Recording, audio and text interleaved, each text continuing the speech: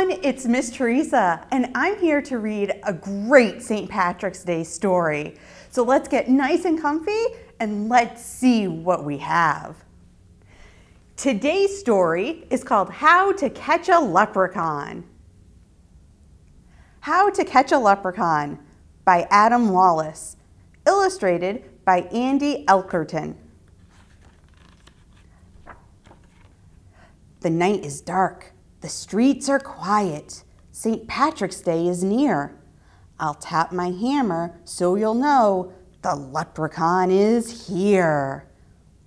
And if we look right in front of that leprechaun are some shamrocks. Keep your eye out for those shamrocks.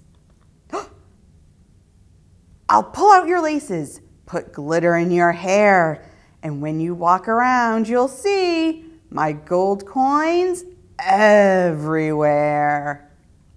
It doesn't look like someone is very happy to have glitter in her hair.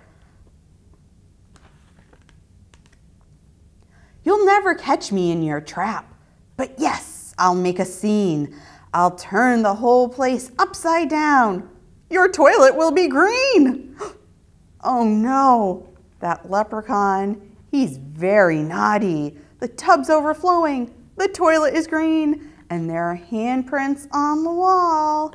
And do we see those shamrocks? Yeah, there they are, right on the floor.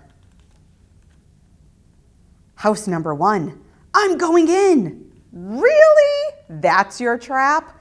I'm in and I'm out, without a doubt. That one was a snap. There he goes, leaving behind those shamrocks and a gold coin.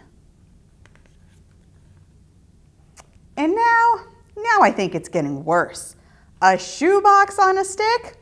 I'll dance a jig and still escape. We leprechauns are quick. Let's see, do you see the leprechaun? Yeah, there he is, right outside the window. Another house.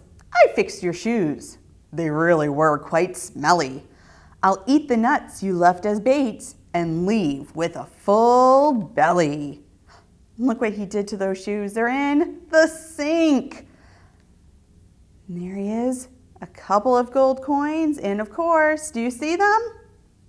Yeah, there are the shamrocks. Now you're talking. Look at this.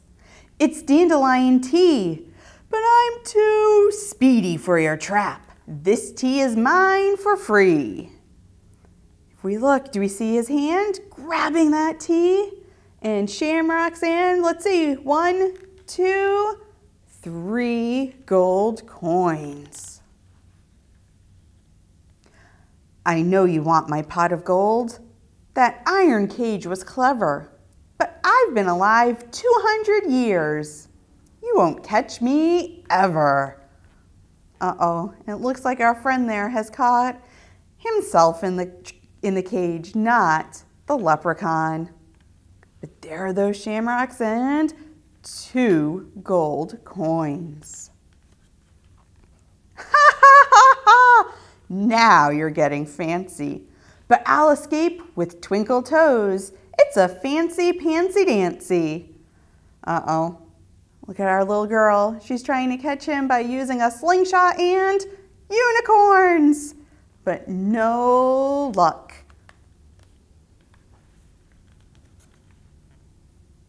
It seems to me an engineer has helped with this design. Too bad this little leprechaun is going to be just fine.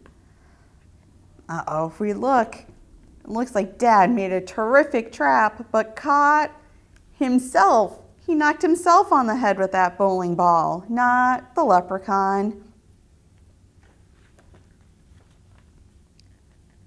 Your entire house is one big trap, from the ceiling to the floor.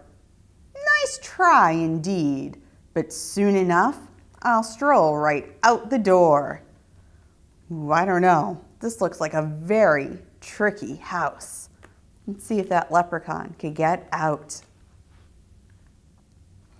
The leprechaun, be gone 3,000, gave me quite a scare. But without a 4-leaf clover, I won't be caught in there.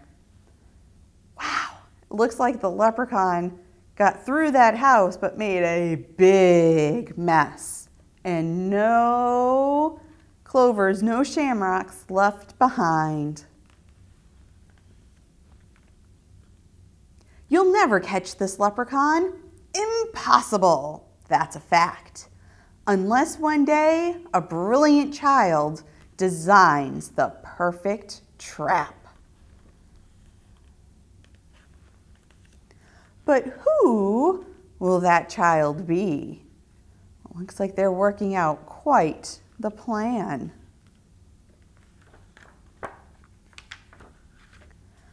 Better luck next year. There's our leprechaun. Do we see that big bag of gold? Yeah, it looks like he's planning for next year already. The end.